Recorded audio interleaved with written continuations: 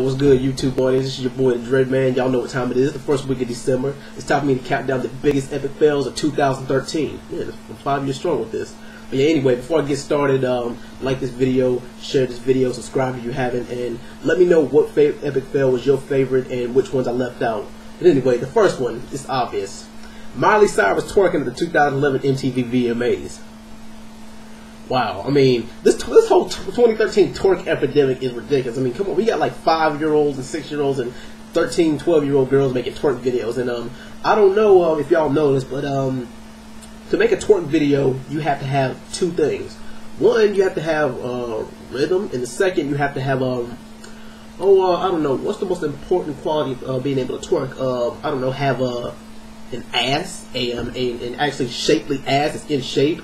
And Robin Thicke, oh my God, he was wearing this whole Beetlejuice looking thing, this black and white Beetlejuice striped outfit. I mean, don't take my word for it. The video's on YouTube. Y'all can go see it for yourself. I mean, but with Miley Cyrus twerking, Miley Cyrus, she done got ratchet as hell over the past 2 years. The Young Money, Cash Money crew wasn't lying when they said they wish they could fuck every girl in the world. But anyway, yeah, there's some things you just don't do. And Miley Cyrus, she broke the mold with that thing. I mean, but when Miley Cyrus was twerking, I'm like, come on, man. I mean, that shit looked like 2 raw turkey legs poking out of a Walmart bag. I mean, yeah, this is just some shit that you just don't do. So, Miley Cyrus for twerking with no ass, and I don't know what the hell that was you're wearing, and whatever they paid you to perform that shit, I don't know how much you got paid, but whatever they paid you, it obviously wasn't enough. So, Miley Cyrus, epic fail. Number 2, Ray J, I Hit It First. Now, I'm not gonna hate on the song. I actually like the song. The song is catchy as shit. The song's catchy as shit. She might move on to rappers and ball players, but we all know I hit it first.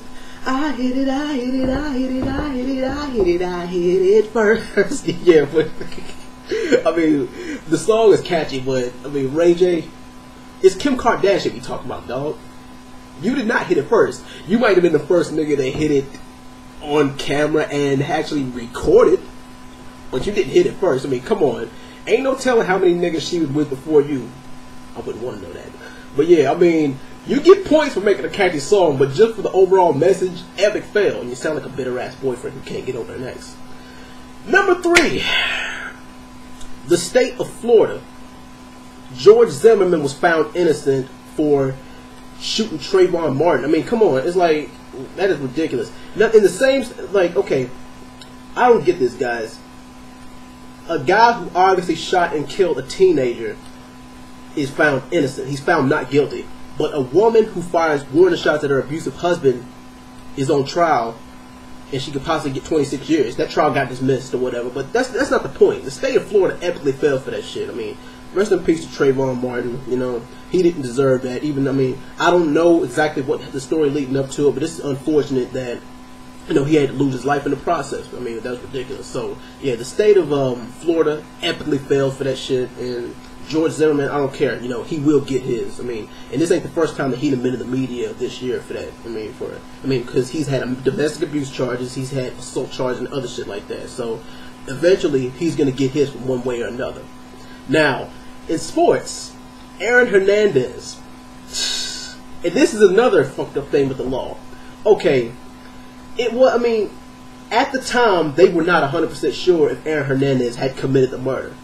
But they were 100% sure, but the law was 100% sure that that George Zimmerman did commit it. Okay, let me get this straight.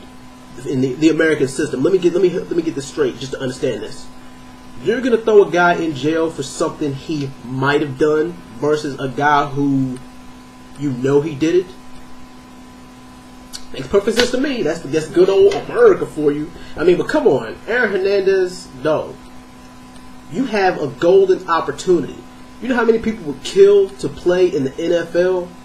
Millions of people to live their dream, be famous, do what they love, play their famous sports, and make millions of dollars doing it, and you're going to fuck that up by shooting somebody?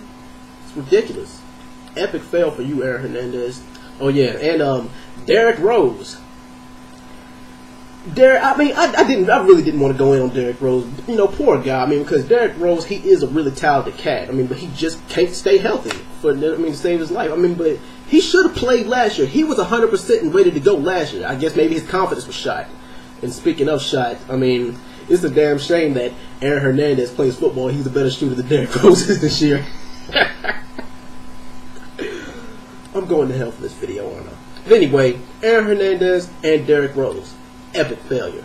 Next on my list, and it really does pain me to say this one because this guy is like in my top 10 rappers of all time. DMX. He was arrested 5 times this year.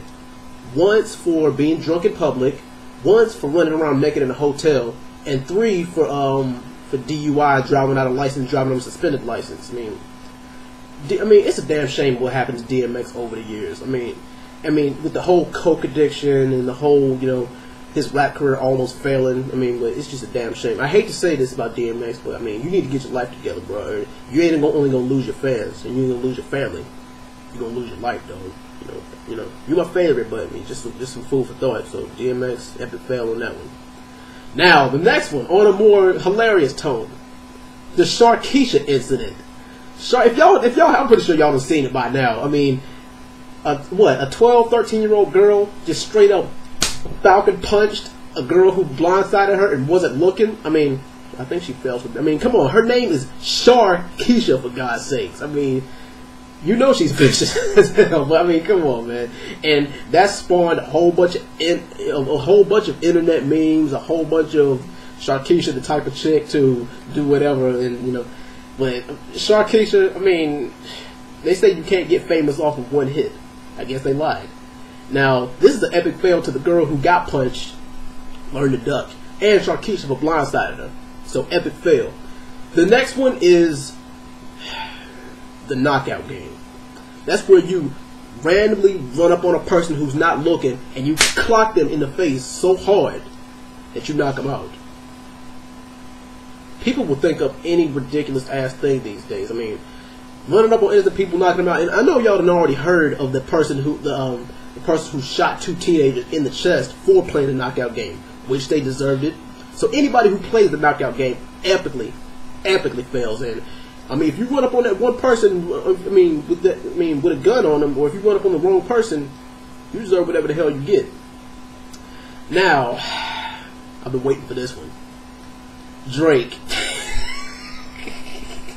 Drake has been the butt of numerous jokes this year, including the Drake walk meme and the Drake the type of nigga insert joke here meme. I mean, that has been the funniest shit. I mean, thanks to Drake, it made us not take light-skinned niggas seriously ever again. It made light-skinned niggas look soft. Not all light-skinned dudes look soft, or not all of them are soft. Because come on, look at Akon. Akon is black as the Ace of Spades. He made a song called Mr. Lonely. So y'all tell me. But I mean, I find the Drake meme funny, but y'all leave Drake alone. Poor guy. I mean, it's a damn shame. But anyway, anybody who participated in that shit epically wins. But Drake himself epically fails. Man up, nigga. Alright, but anyway, last one. The PS4 and the Xbox One was released, it was released in November. And they said they shipped out 1.4 million units each. And out of that 1.4 million units, a few of them got the blue light of death, PlayStation, and the startup screen of death, aka the red ring of death, or the next generation red ring of death, Xbox One. Now you would think that as much money as Xbox and Microsoft pumped into both of these systems, you would think there would be 0 hardware errors, 0 faulty products, and you think that all systems would be 100% ready to go. But that's just that's the thing with supply and demand. They ship it out too fast without working out all the bugs. But yeah, to anybody who bought a PS4, Xbox One, any next gen console, and it doesn't work, I feel sorry for y'all, because that's $500, $400 or $500 right out of your pocket. And even if you do get it back, to add insult to injury, you still don't get to play your favorite games. I mean, you still gotta have to wait. That's why I'm waiting to buy my PS4. Yes, I'm getting a PS4. Maybe Xbox One 2 or 3 years down the road. But anyway, to PlayStation and to Sony and to Microsoft for those faulty ass products, epic fail. Alright, but anyway, those are just my favorite ones from this year. Y'all let me know which ones y'all favorite, which ones you like the most, and who failed the biggest this year. Alright, this has been TheDreadMan. I'll see y'all guys in the next video. Peace.